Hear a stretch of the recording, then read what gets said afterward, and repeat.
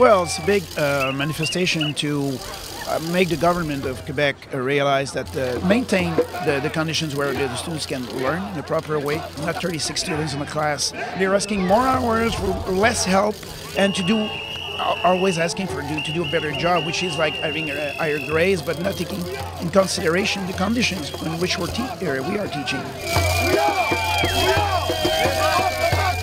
They're raising the number of students in classes and then not counting the students with special needs, counting them as regular students, make the classrooms, environments which is not really proper to learn. So it means that the time that will be available for a teacher to take care of one special need, then you have to neglect in some ways the other students. They're offering to have us being paid the same amount of money for more hours. Even the last offer was going for 40 hours in school, being paid 32. And so this is also one of the main discussions. Basically, we're asking not to dismantle or not to disorganize what's already done.